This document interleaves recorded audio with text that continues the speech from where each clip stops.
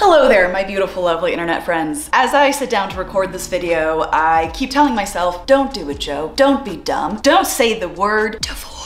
So over the past 6 months, I have been going through the process of ending a almost decade-long relationship and ending a marriage. The word that we like to use for that is divorce. Now, that's a word that I have avoided using with all of the power in me because it feels dirty and wrong and super shameful and like failure. Understandably, our culture often sees divorce that way, but also coming from an evangelical Christian background, I grew up with a very ingrained belief that divorce was never the answer. But it is something that I am going through now. And I've avoided talking about anything regarding that subject for, personal reasons for the people around me, but also because the amount of judgment and icky feelings that are tied up in that word for me and a lot of people are extensive. However, on this channel, I've always made a point of trying to say the things that I'm feeling, because I'm guessing I'm not the only one who's feeling them. Here are a few things I wish someone would have told me about getting divorced before I started this process. Would it have changed anything? Logistically, no. Would it have been good to be mentally prepared for the absolute disaster zone of a life that it leaves in its wake? It would have been good. Okay, so before we dive into my list, I am very excited to introduce you to our new sponsor today, Helix. Getting really good rest is very important to me for a variety of reasons, primarily so I can function, which is why I'm very excited to introduce you to Helix Sleep. Helix Sleep makes premium mattresses and bedding that are customized to your needs and shipped right to your door. And anything that can save me a trip to the store, already a big fan of. So every single body is different, and that is why Helix created a sleep quiz which you can take and it will match you with your perfect mattress. They have a lot of different options and the ability to take their quiz along with a partner. Based on my results, Helix matched me with their Twilight mattress, which, and this is a fact, is not only Joe but also puppy approved. I'm a side sleeper and I much prefer a firmer mattress to kind of the softer one, so this one's perfect for me. My back and my neck feel really supported, so waking up I'm not achy and sort of out of it, you know the feeling. And the firmness here is exactly like I like it. With other mattresses I've had in the past, I've had issues with lower back pain, upper back pain, kind of almost feeling compressed when I was breathing lying down on them, not realizing it was just the wrong mattress for me. And this Helix Sleep mattress is absolutely fantastic and solves those issues. So I want my mattress to be a place I actually want to come home to and go to sleep on because it's cozy and comfy and supports me. And if you also want to enjoy where you sleep at night, Helix is a fantastic choice. Start to finish, from the quiz to the shipping to showing up at my front door, this was a really simple process. Myself, guests, and the puppies have been using this for about a month now. With your Helix Sleep mattress, not only do you get a 100-day sleep trial to make sure it really works for you, but there's also a 10-year warranty on these. There are also financing options and flexible payment plans. Helix delivers right to your door if you live in the US, and it's super easy to get set up and started. Like I, being not a large person, was able to get this set up on my own, which I'm pretty proud of. True story, ever since I set up this mattress, this is where I find my dogs the majority of the time, which makes sense because it's super cozy and comfy. And we are all about comfort here. I absolutely love having a Helix Sleep mattress, and I think you will too. So if you're in the market for a new bed, check them out. Also, if you use the link in my description or go to helixsleep.com/footlessjoe, you can get up to $200 off your mattress, and you also get 2 free pillows. One can never have enough. Make sure you check out the link. Thank you again to Helix for sponsoring today's video, and let's jump back into it, shall we? Mwah. We shall. So as I go into my list of things that no one tells you about divorce, I even made a list so I wouldn't get scared and forget things. I want to make it really clear that I'm not going to talk about, any details of our relationship. It's simply not important to put on the internet. I wish all the best for him. He wishes all the best for me. When I made the decision to end this decade, almost long relationship, I wasn't thinking about every aspect of my life and every relationship in my life. I was thinking about what was going to be the best and healthiest thing for me and for us. So I made the decision first, and then I was like, I'll deal with the fallout. I'll deal with the consequences. It's funny, when you have trouble at work, you lose a job, or your boss is being a jerk, or there's difficulties, your work life sucks, but you can still come home. Or if a hobby you participate in, is having a fallout, that's a bummer, that sucks, that's a loss, but at least you still have work, or you still have your relationship or your home life. When you end a relationship as significant as something long-term or marriage, there's literally no piece of you, and there's no piece of your life that it does not touch. So when I entered into this relationship, I was barely 21, and now I'm 31. So one could argue that the majority of my adult life has been developed within the framework of this partnership, going through significant life changes and developmental stages. Whether it was rocky or stable or whatever, everything came from this base of this marriage. And I did so much growing throughout the past decade, right? Like we all do, specifically when it came to my mental health, developing coping skills and coping tools and, you know, getting through trauma, getting through pretty massive life changes like losing my leg and all that came along with that. And I thought in my brain, if I walk away from this relationship, those tools I have still developed. And while that is absolutely accurate, it was shocking to me how every little piece of how I knew how to take care of myself, take care of my brain, take care of my body, move about the world and life came from the foundation of that relationship. When it was no longer there, my entire identity and the way that I viewed the world was absolutely shook. And while a lot of like the same pieces, you know, I still had a job, I still knew that it was good for me to like journal and move my body for my mental health, like some of the basic tools were still there, but the nuance of all of it, I felt like I was starting over from scratch as a human being, as an adult, as a woman. You don't really think about how many pieces of who you are become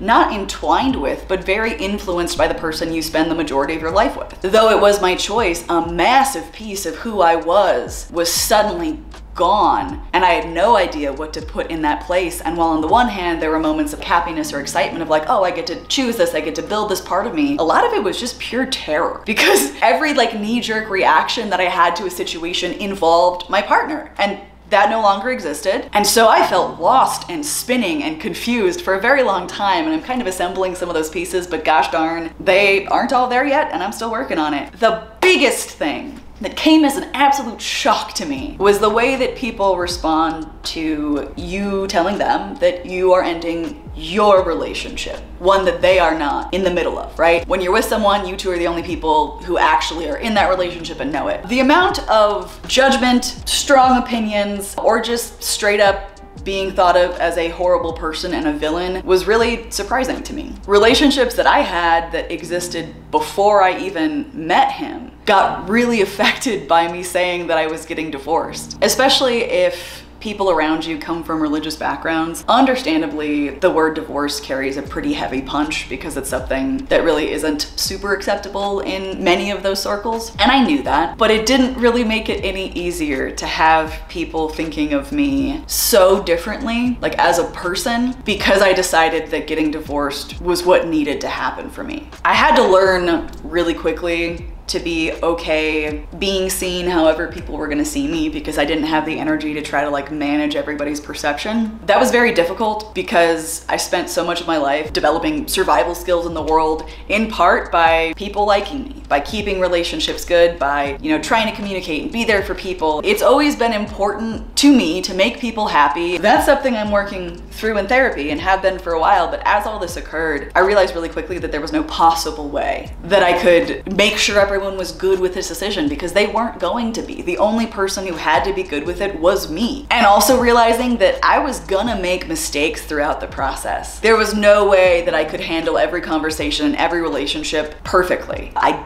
did not have the bandwidth for that. And so I tried my very best, and also understood that there were probably, you know, situations or things or words that I said that I might have to revisit and have a conversation with someone about or apologize. Something that I wish people would have told me was that everyone will have an opinion, and most of those people will let you know one way or the other what that opinion is. At the end of the day, I think it is vital to ask the people you trust who are around you for input on major decisions. But when that input is coming from everywhere, all you gotta do is be good with your choice. That's really it. If you're solid in that, you can choose to handle people's opinions and advice any way that you want. At a certain point, once I had like talked to the major people in my life, I kind of just tuned it out because I knew what I needed to do. And if someone agreed or disagreed, that was on them. So like I said, we were together for a long period of time, meaning that we made a lot of friends as a couple. We had a number of really good couple friends who, like, you know, the 4 of us or the 6 of us or whatever would hang out and do stuff. It was great. Love those people. You know, many of those people didn't pick sides. Staying friends with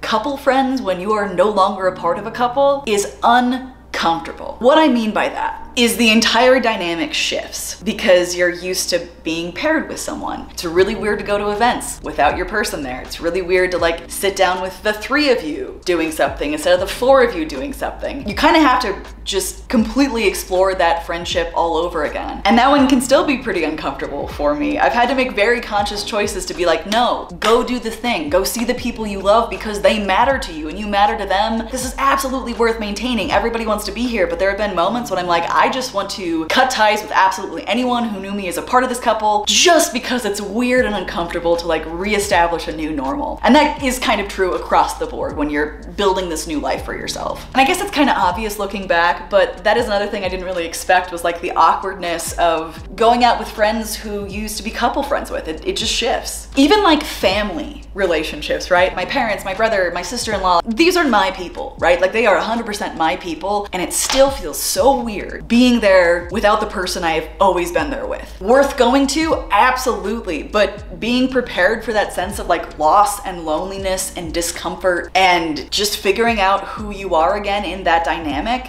that's challenging. Okay, so another thing that is mostly just really annoying is habits. Not all of them, but pretty much every habit that you have is gonna shift a little bit if you are ending a long-term relationship. I cannot tell you the amount of times that something would happen and I'd reach for my phone to text the person who was my person for years before being like, no, that's not what I'm doing now, but it was just a knee-jerk reaction. It was just sort of out of something I'd done so many times. Or driving home. I drove home to my old house multiple times before realizing, oh yeah, that's right, everything has changed. I don't live there anymore. But you have all of these habits and all these kind of pre-programmed things, and if you end a relationship, you're gonna be reaching for your phone to text that person or call that person when major things happen. Something else that feels kind of like taboo to say, I shouldn't be saying this because I'm the person that ended it. There is so much grieving when you are going through divorce. And when you're the person who made the decision, it can kind of feel like you shouldn't have the right to feel those things. At least that's what it felt like for me. I was like, you know, this is my choice. It is and has been the best thing for me, but that does not detract from the immense amount of loss and grief ending a long-term relationship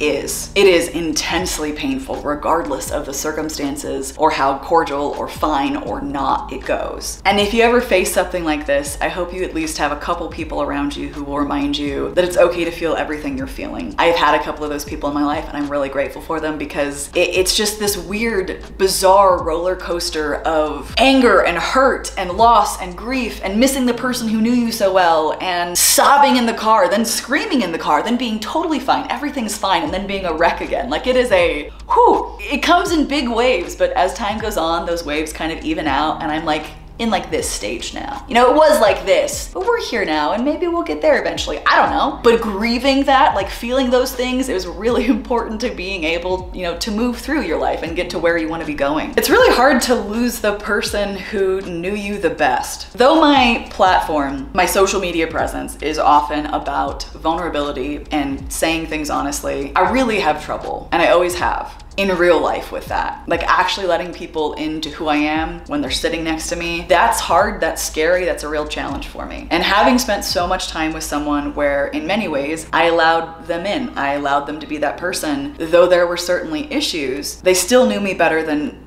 anyone else did at that point in my life. Except for me. So losing that, losing the person who you share so many memories with, who knows so many aspects of you, who has seen you in many different situations, again, whether or not it was always healthy or a good thing, is really bizarre because it feels like a piece of you is leaving with them. And then on the flip side, trying to imagine putting in that much work with anyone else, friendship, relationship, whatever it is, seems too painful and too exhausting and overwhelming sometimes. And I think that, kind of going back to what I was already talking about, you've got to grieve that loss. You've got to grieve the fact that you invested so much of yourself with this person. Of course it's gonna hurt when they go, regardless of the circumstances, you know, good or bad. So the last thing I want to touch on is shame. You know, that lovely little monster that hides in the closet and sucks our souls out. Like I talked about at the beginning of this video, divorce carries certain implications depending on what, you know, communities you exist in. Pretty universally though, it's not seen as a good thing. And in a lot of cultures and communities, it's actively seen as a bad thing. And I would make the argument, though perhaps I am wrong here, that especially being a woman, ending a heterosexual marriage, there's like an extra large amount of judgment and assumptions made about you as a woman because you're doing this. And the amount of shame and failure that going through a divorce brings specifically is pretty extensive. It's funny because I haven't questioned my decision since I made it. Have I thought about it a lot? Absolutely. But I mean, I haven't been like shaky on it or wavered from it. Once I knew,